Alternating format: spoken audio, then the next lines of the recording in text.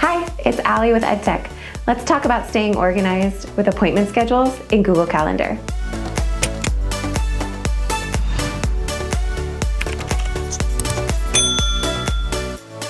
Head over to Google Calendar to get started creating your appointment schedule.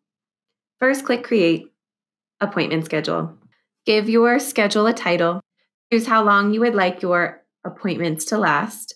You can choose Custom and give it an exact time. Choose your general availability if you are doing weekly appointments, or use this drop-down menu to select Does Not Repeat to have it only occur on certain days. For example, parent-teacher or student-led conferences. Select the date from the calendar and then get started on your times. The first time you include will be the first available appointment. The last time you include will be the last available appointment. If you would like to create more sections within the same day, simply click the plus. Scheduling window will allow you to control how far in advance somebody can book an appointment with you. Booked appointment settings allow you to add a buffer or maximum bookings per day. Choose a color to let it stand out on your Google Calendar.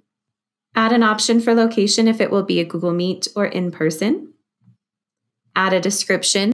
The booking form is an important piece. This is what your schedulers will fill out when they book an appointment with you. First name, last name, and email address will always be included. You have the opportunity to add a phone number or a custom item. For conferences with families, I highly recommend including student name as a required item. That way you always know exactly who you're discussing. Booking confirmations and reminders allow email reminders to automatically be sent to the people who sign up for appointments with you. You can add additional reminders if you would like. Click Save. You can open your booking page to view it as if you were a person who is scheduling. You can click Share in order to get a link to share with people who are going to sign up with you. This is what an appointment schedule would look like to somebody who is trying to sign up with you. All they do is simply click on the time that works best for them. They fill out their name, email address, and whatever other booking form required option you had them choose. And they would click Book.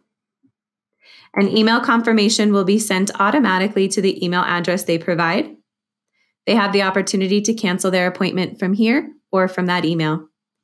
On your Google Calendar, on the days that you have selected to have an appointment schedule, you will see the appointments as people sign up. You can add a Google Meet code if needed. You can email them directly from here or start meeting notes. It's that easy.